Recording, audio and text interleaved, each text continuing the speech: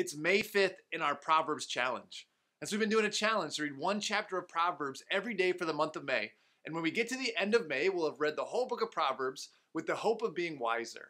See, Proverbs is a wisdom book, and it gives us insight into how to live life so that we can live it to its fullest. Well, today's conversation is about marriage. In fact, the whole chapter of Proverbs, chapter 5, is about marriage. It's Solomon talking to his sons.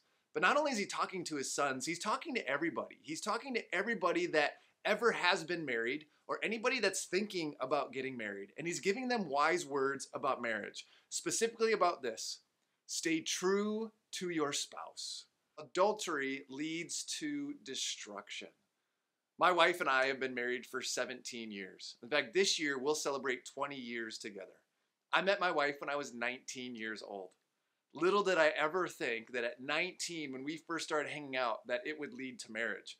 We were both playing sports at the time. I was playing basketball. She was playing volleyball at the school that we were going to.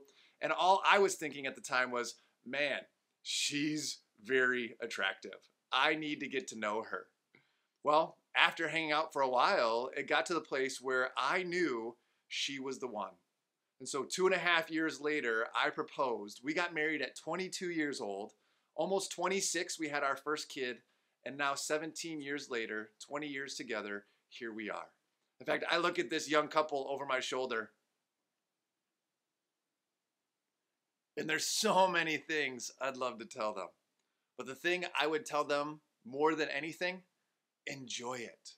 It goes by so fast.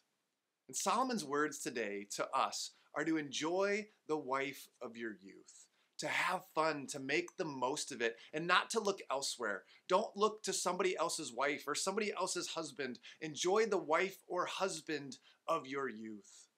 Because if we don't, if we look elsewhere, it only leads down a road of destruction. Yet in our lives today, there are many people that have not taken those words to heart.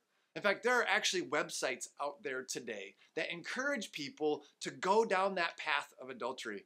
In fact, I was just reading recently of a website that in this time of quarantine has seen their membership increase by 10% every day.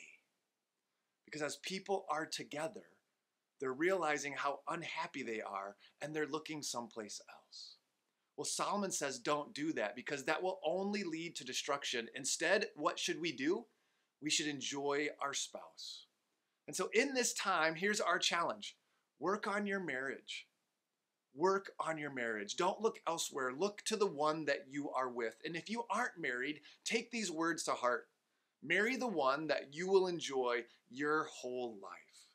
And if you're at that place and if you are married, take this time to work on your marriage and enjoy each other.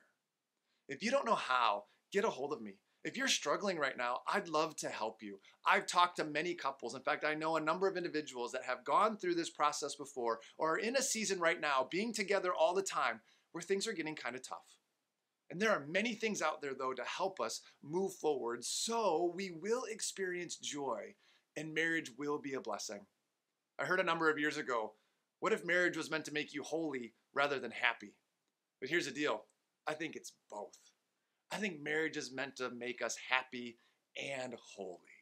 And when we do it well, it glorifies God because the world sees how much Jesus loves us through our relationship with our spouse.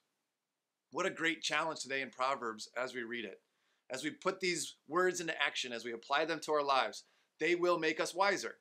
And we will experience a blessing and life in the way that we never have before. I hope that's what's happening in your life. Have a great day. See you tomorrow.